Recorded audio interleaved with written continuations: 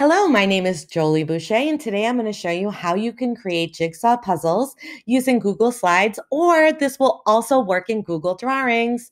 So you're going to create a slide and you're going to add the images, the word art, the Bitmojis, the backgrounds, everything that you want to be in your puzzle.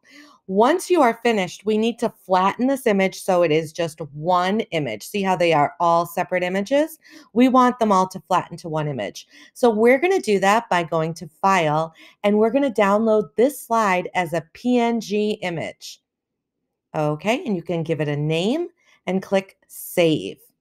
Once you have done that, you are now going to go to a website such as thejigsawpuzzles.com. And from here, you can create a username and password, and you can upload up to 28 puzzles. So I'm going to click Make a Puzzle, and I'm just going to drag my final image right here and click Make Puzzle.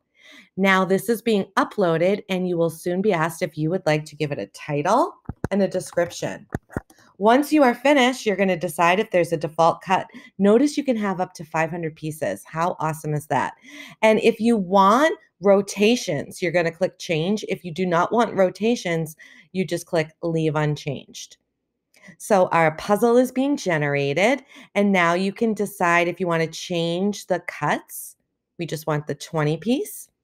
And here we go. Now, some people enjoy using the website themselves without bringing the puzzle pieces into Google Slides or Google Drawings. If you want to do that, that's fine. I find a lot of these websites have ads and all sorts of different links that students could click on. So it may be a better idea to do the following. You could connect the puzzle pieces right here in this website, but this website, thejigsawpuzzles.com, makes it super easy to just right click and copy the image, go into Google Slides and just right click and paste. So you can continue adding all your jigsaw pieces by just right clicking and copying and pasting. When you're finished, you could also add what the puzzle should look like when it's done, so that students have some sort of baseline to go by. So they know that this is what the puzzle should look like when they're done assembling all the pieces.